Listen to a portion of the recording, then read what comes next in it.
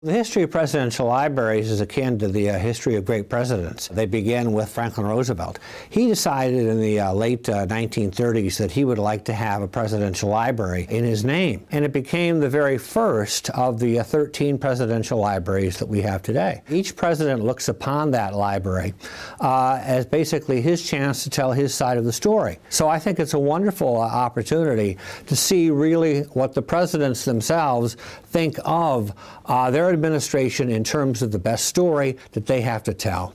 I think the best thing to know about presidential libraries is that they are different as the architecture and the stones and mortar. For example, the Lyndon Johnson Library is 8 stories tall, as overwhelming, as overbearing as he could be sometimes. The John F. Kennedy Library, though, if you look at it, is lilting and silken from the outside. You look at it and you say automatically, well, that must be John F. Kennedy. And guess what? It is. Ronald Reagan from the outside is on a mountaintop in Southern California. It has a western sky, and you can almost hear the western music, and you say to yourself, that must be the Gipper. And guess what? It is.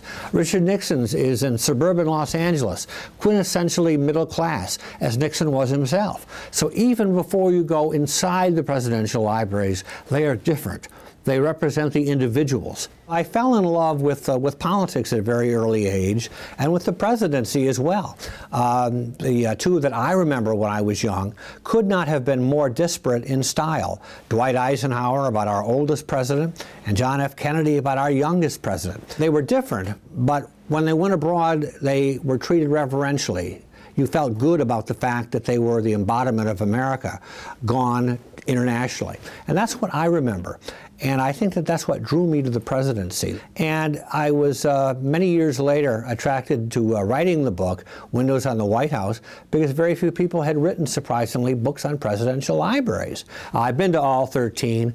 They are as disparate and different as the presidents themselves, but they make for marvelous discussion, for kitchen debate, and for a wonderful travel panorama for parents if they want to take their children and really see firsthand the development and the maturing of America during the last 3/4 of a century, dating back to the 1920s.